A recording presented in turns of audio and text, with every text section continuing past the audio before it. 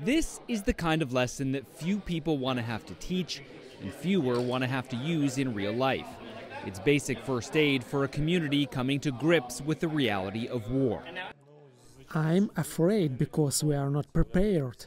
I am not a professional soldier, but I understand it is better to meet the enemy being prepared and with the right skills.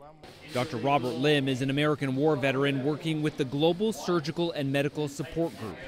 It's bringing medics, doctors, and surgeons to Ukraine to train civilians. It seems fun now, but these scenarios may soon become reality. Now you're going to get shot. Also. The civilian training held in a local gym attracts engineers, teachers, dancers, all kinds of professions and age groups, including high school students suddenly forced by the war to put their own plans on hold.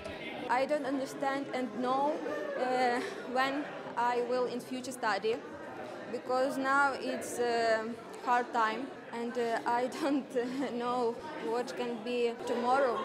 Lim is teaching people battlefield survival skills, like how to apply a tourniquet or how to keep an injured person breathing. With 23 years of experience as an Army surgeon, he is also training doctors to prepare for the type of wounds rarely seen in civilians during peacetime. If you're in New York City or London or another big city, most of the injuries are blunt. So it's a car accident or a fall or something like that. Whereas most of the injuries on the battlefield are going to be penetrating wounds that might injure an artery or a major vessel. All with a small fraction of the resources they're used to. Do what you can with what you've got.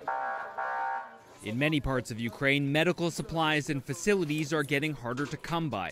And in the worst hit areas, many hospitals are now operating in basements with only flashlights to avoid attracting Russian bombs. Dr. Tanya Boychuk is a dermatologist from Western Ukraine, one of dozens of medical professionals sharpening their skills for battle. In normal life, dermatologists do not provide first aid, do not stop bleeding, do not do tourniquets and punctures.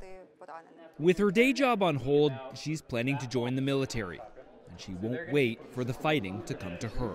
I plan to go to the war front. My close friends are at war now, and I want to be there too. Scott McLean, CNN, Lviv, Ukraine.